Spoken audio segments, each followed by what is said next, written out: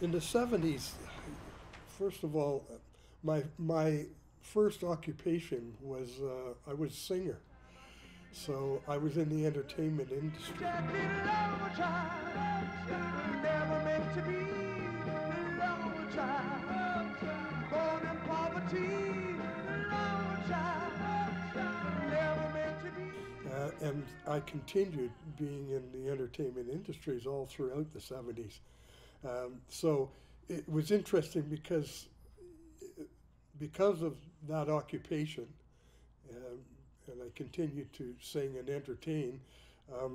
I had a different observation type of uh, look upon the racism in Vancouver. Uh, when you're a part of a band in entertainment and you're up on stage, you're not exactly part of um, everyday living. You're kind of special. And so in the 70s, I was able to observe racism on that level. To be honest with you, um, there's a particular story that I did not find out about until I was quite a bit older.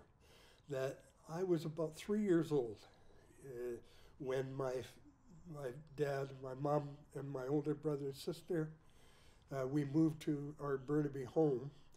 Well, I found out years later that when we moved into the home, the neighbors had gotten together and wrote a note and used the N word and told my dad that he'd better get out of the neighborhood and use the N word. My dad never told us about that until many years later, until we were actually grown.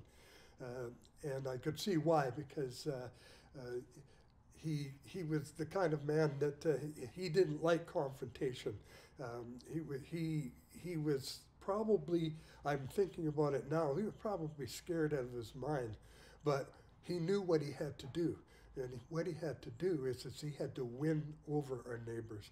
And so that's where my mother joined the PTAs and the school, the boards or whatever that the parents got involved with, and parent teacher associations and stuff, to let everybody know that we were normal. All the neighbors got together with a big party and they all wept.